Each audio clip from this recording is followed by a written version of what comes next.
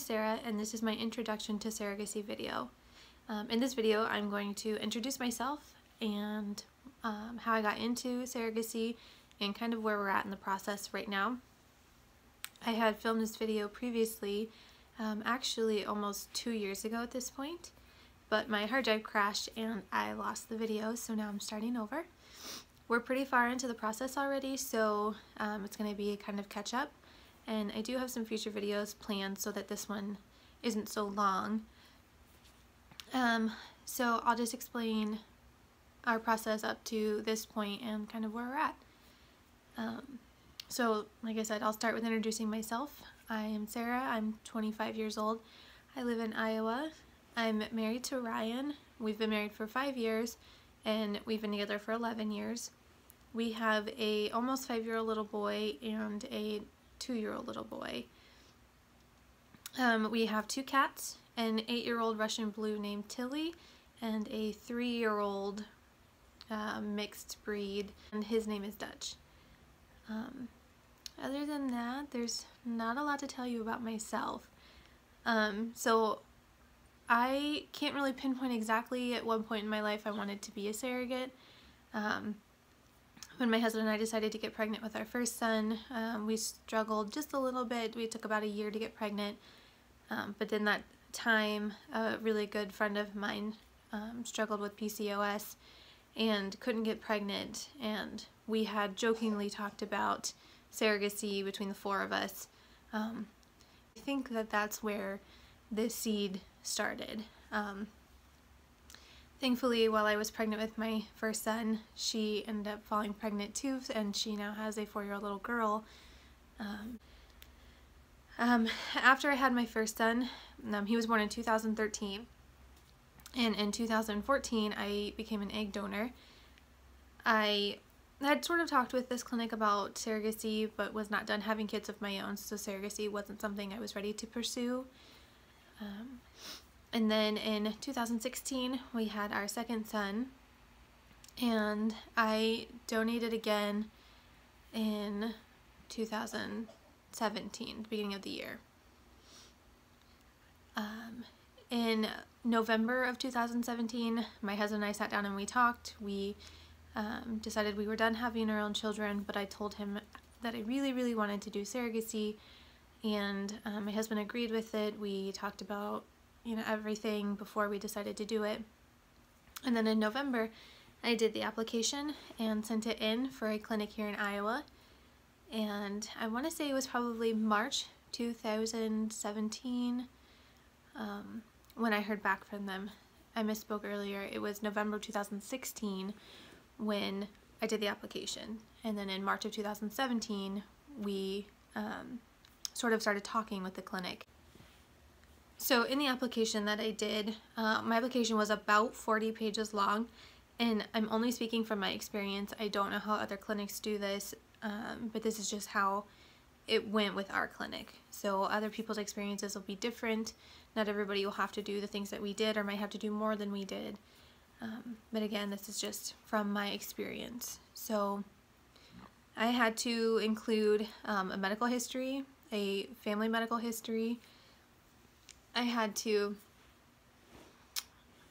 let's see, it's been a while, so I have to think about it. There's 40 pages. I had to talk about things that I would be okay with when it came to this, new pregnancy, and things that I wouldn't be okay with.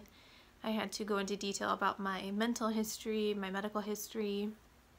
I eventually had to get records from both of my prior deliveries, and then we included some pictures in our profile.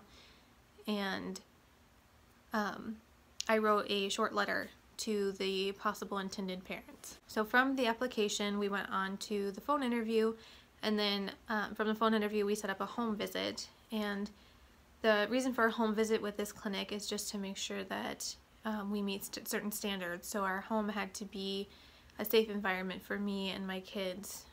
If we had pets, they had to be up to date on shots, they had to have food. There had to be a fire alarm on each level of our house and a smoke detector, CO2 detector in each of the bedrooms of our house. So she came out, she did her inspection, checked our cupboards, checked our fridge, made sure we had everything that we needed on this list, and then from there we waited a little while to finally hear that we were accepted by this clinic to be a surrogate. So from there we went into the matching process, and we were told that there was no families in Iowa currently looking for a surrogate, so that it could take a while for our matching process. And it can take a long time, and kind of in general, this surrogacy isn't a quick thing. It usually takes a certain amount of time. So we waited, and for the matching process, they take parts of my profile and match them with the intended parent profile. So we have to have similar values, similar goals. We have to be okay with the same things. And then, you know, they just really break it down so that we're getting the best match possible. And then I want to say that it was June of 2017 when we were told that we had matched with a couple. They sent me just little bits of their profile that they had done. And then from there we sat down and we talked about whether or not we wanted to move forward with a Skype visit so that we could get to know them a little bit. We decided to go ahead with it, and in the end of June of 2017 we set up a Skype between them, my husband and myself, and two of the girls from the clinic. And then we had to mutually agree on one another. So they had to agree to accept me as their surrogate, and I had to agree to accept them as the intended parents.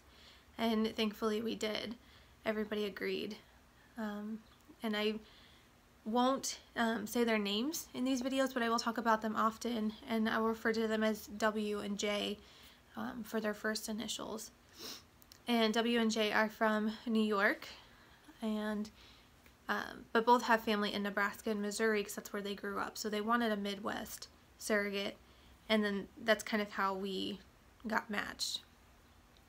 So after the matching process, we had to set up like a medical screening process, and in September of 2017 my husband and I had to fly to Connecticut for a whole bunch of testing, and I'm going to do a separate video on that because there's a bit that goes into that, and then we have pictures and stuff that we'll share. And then from the medical screening, that was kind of the ultimate yes or no. The reproductive endocrinologist could say no, she's not good, we can't use her. And the psychologist that we met with as well could say no, and then the process would be over from there. But thankfully, they didn't say no. They agreed that it would be okay. And I started my med cycle in November 2017, and we had an egg transfer in December of 2017. And it is currently April 24th, 2018. So it's been about 1.5 years of this whole process, and we're not done yet. We still have some time left. I'm going to do a separate video on the transfer day as well, our visit to New York in December, because there's a lot that goes into that, and there's some stuff I'd like to share with that. But I am currently 22 weeks and 5 days pregnant. There is one baby in there, and let's see, I have an OB appointment tomorrow, cardiology appointment tomorrow, and I'll get into that as well. And we have a fetal echo next week on Thursday. IVF pregnancies tend to have a higher risk for fetal cardiac problems, so our doctor recommends an echo, so we'll be doing that in a week. And then more than likely that's the last time we'll see baby before baby comes. So the parents don't want to know what they're having until the baby is born. I do currently know what the baby is, but I'll not be saying in the videos. I refer to baby as baby, or I hate to call the baby it, but sometimes I'm sure I'll say it. So that's where we're at now. I couldn't be more excited for this journey. I am so grateful to have this opportunity, and I couldn't have asked for better parents for this little baby. These people are just amazing. I can't even begin to explain. So they want to be involved in this channel as well a little bit, so I'm hoping we'll be able to include a video of theirs, kind of like introducing themselves. I'll be sharing some pictures. They are okay with me sharing pictures and ultrasounds and all the fun stuff. So I'm going to try to update as much as I can. There's a lot of really big stuff coming up, but like I said, I plan on making some future videos to try to shorten it, and then so we can focus on just like individual topics, because there are certain things that I want to talk about individually. But here we are, April 24th, 2018, 22 weeks, 5 days pregnant. I will include a belly picture probably at the end of this video that I took on Thursday, and we'll see where this goes. This is gonna be it's a journey, so I'm excited and I can't wait to see what's to come.